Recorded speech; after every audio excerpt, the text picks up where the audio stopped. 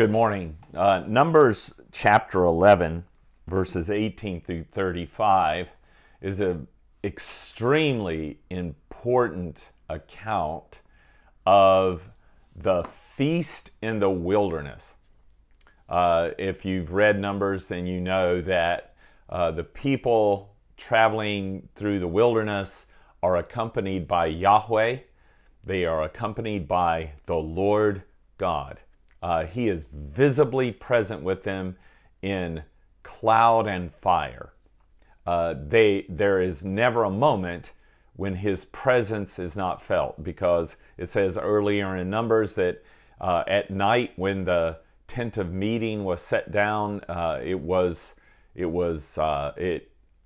enclosed in a fire glow, and during the day it was enclosed in a cloud covering. So there was never a time when he was not visibly present.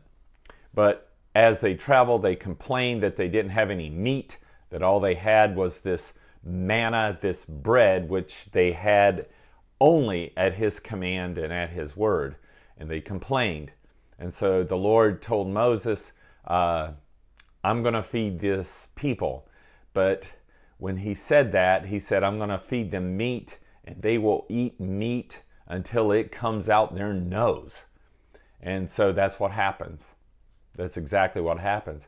Now, some of the people, if you read the account, some of those people suffered a judgment.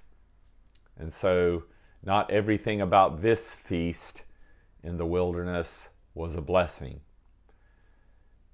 Now, contrast that with the two feasts in the wilderness that the same Lord that accompanied them, the same Lord that was with them by fire and cloud, who came, Jesus, Yahweh saves, when he fed the people in the wilderness, 5,000 men at one time, plus women and children, 4,000 another time, plus women and children.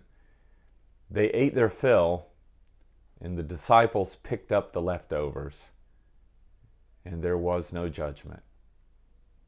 You see, when the Lord Jesus comes, when Yahweh comes to save his people, there is no judgment that comes upon us, because he receives the judgment upon himself that fills us with good things. The judgment that came upon his people under the law because of their grumbling was a judgment he assumed unto himself. And now we are fed to the full, without recompense upon us for our failures, for our sins, for our unrighteousness, because he took that upon himself to fulfill, and now feeds us to the full in all grace and mercy.